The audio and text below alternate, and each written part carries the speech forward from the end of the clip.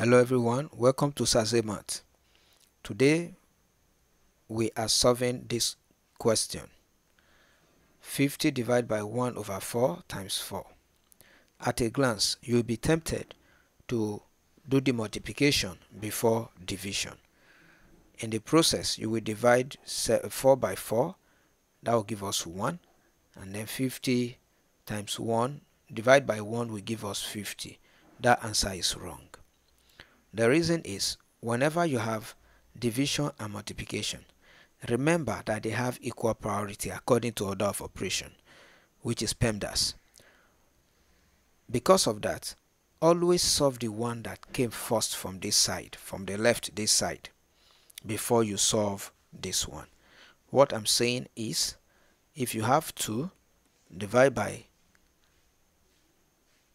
2, or let me call it 4. If you have to divide by 4 times 2, what you're going to do is to do this division first. That is 2 over 4 times 2, and that will give us 1. And this same question can be given to you like this.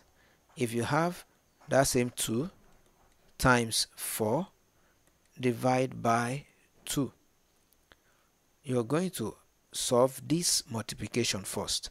That is 2 times 4 will give us 8. Divide by 2, and that will give us 4. In other words, here we solve multiplication first, and here we solve division first. I hope it's clear. That is, the one that came first from this side is what we always begin with. So let's do the same here. 50 divided by 1 over 4. We use the KCF rule. The KCF rule. K stands for keep. We are keeping the 50.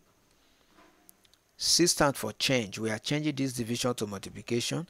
And F stands for flip. We are flipping 1 over 4 into 4 over 1. Some countries call it reciprocal.